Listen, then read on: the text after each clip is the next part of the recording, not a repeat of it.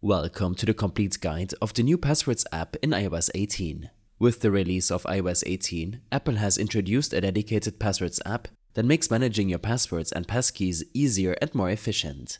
The Passwords app serves as a dedicated hub for all of your login information, passwords, passkeys, Wi-Fi connections and more. Think of it as the Reminders app but for password management.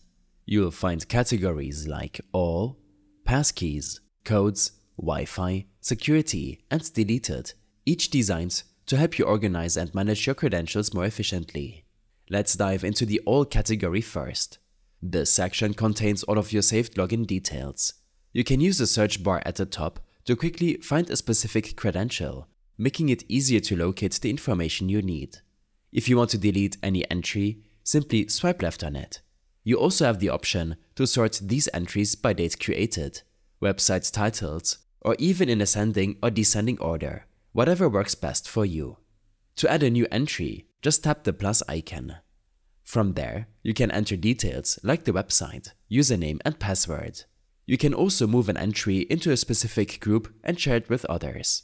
Now, let's start about the passkeys category. In this section, you'll find all of your saved passkeys, which are Apple's alternative to traditional passwords. Passkeys use Face ID, Touch ID, or a device passcode for secure logins and are much harder to hack compared to regular passwords. The app makes it easy to manage and access these passkeys. Next up is the Code section, which stores all of your verification codes for two-factor authentication. If you've enabled 2FA for added security on your accounts, this section will store the temporary codes that you use to log in. This is especially useful for services like Google or social media platforms that require a secondary code when logging in. It keeps everything in one place, so you don't have to switch between apps to find your codes. In the Wi-Fi category, you will find all the details of the Wi-Fi networks you're connected to. One standout feature here is the ability to share Wi-Fi credentials using a QR code. This is a handy feature that allows you to quickly share your Wi-Fi information with guests or other devices without needing to type in the password manually.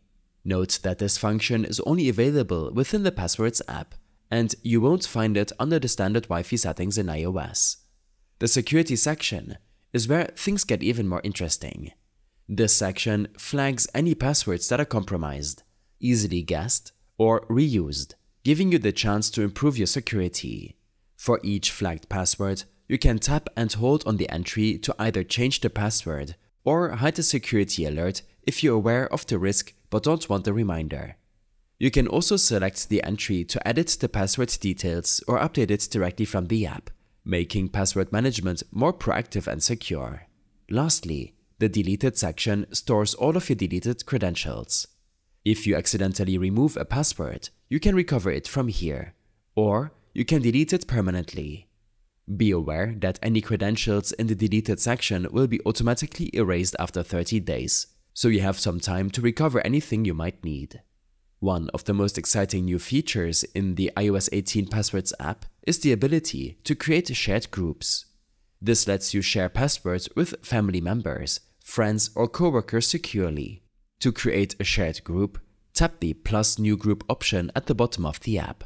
From here, you can name the group, add people to it, and then tap Create. Once the group is set up, you can select any passwords you want to share and move them into the group. You can also add more passwords later by tapping the Add icon and selecting Move to Group. This feature is ideal for sharing login credentials for streaming services, shared family accounts, or any other frequently used passwords. If you ever need to add a password manually, it's simple to do so.